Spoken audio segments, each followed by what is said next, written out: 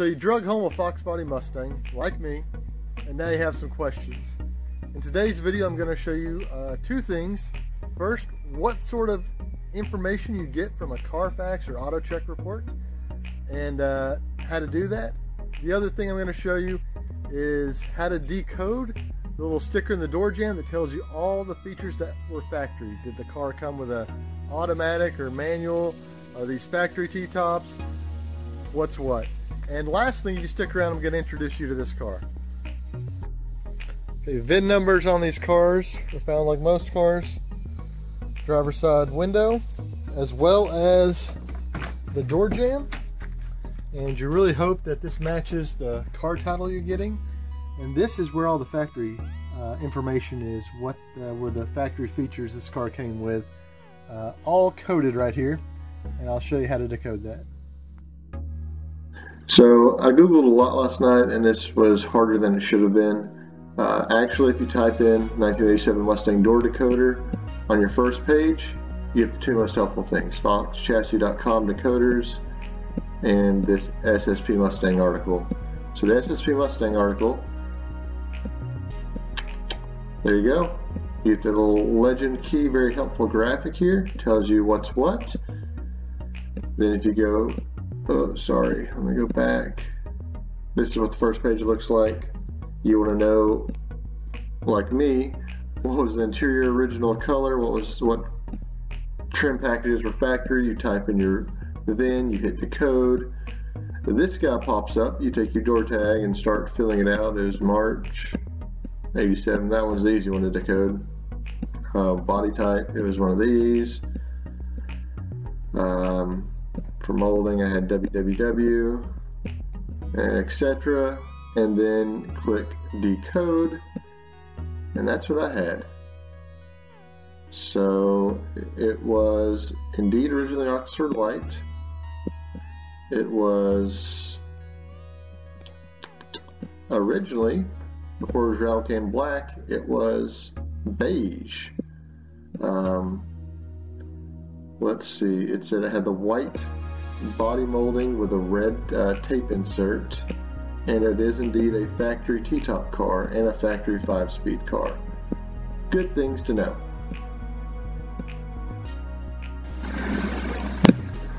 Okay, so what kind of goodies can you get from a CarFax or AutoCheck report? So here's the CarFax homepage. Type in the VIN, pay the fee. I think it's a $39 fee for a single report. You can get 6 for a bundle price. Yeah, there's the pricing.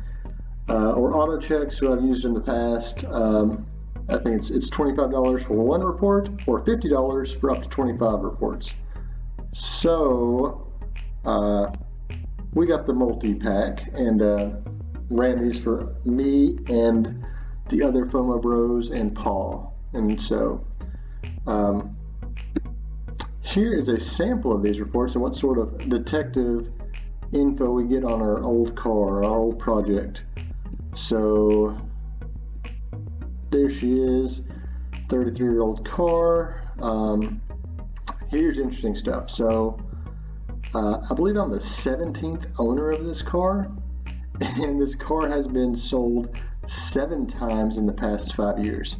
So this is the project that everyone thought they were going to work on, and maybe they all found the crack in the block and decided they weren't willing to go the distance with it. But you see that this car has been a Kentucky or Tennessee car for its entire life. Other interesting facts, let's see. Here we go, accident reports. So I'm guessing 97 was when it got repainted for the first time. It went from Oxford white to bright white, and then in 99 another accident. Maybe that's when it got changed over to black, and it's had 3 or 4 more layers of paint since then. So I'll talk about that later. But this is all very interesting as you're getting to know your project car and its story, where it started life, where it's been, how many people have owned it, and all those questions you get answered. So that's pretty much the extent of my detective skills. do a quick walk around here. You'll notice that from the cell photos I've already put the original wheels back on. Got those from Richard. Had a huge gap here.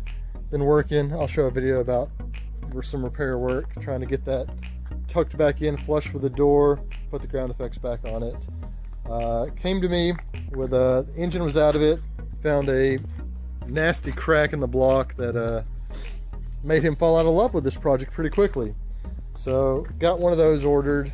These were the wheels, the wannabe ponies that were on it. So putting those back to original. I'll show you some of the interior. Got that all torn out, got the carpet, revealed some floorboard damage I got to deal with. But it's a complete car. It's a project. The price was right, and she got my T-tops. That doesn't lie. It shows all the layers. So this car from the factory was painted Oxford white, had some damage, was painted bright white. Someone got tired of bright white, painted it black, painted it blue after that, painted it back to white, changed the wheel somewhere in there, painted it blurple, and now we have to strip all that away. Back down to steel. And this is where I want to put it. White over titanium with the red trim stripe. So that's where we're headed. I'm at my project car, and you know as much as I do about her. 87 original T-tops, beige interior. Anyway, I'll do a separate video to talk budget and where I plan to go and how much I plan to spend. And so look for that in the future. Thanks for watching, guys.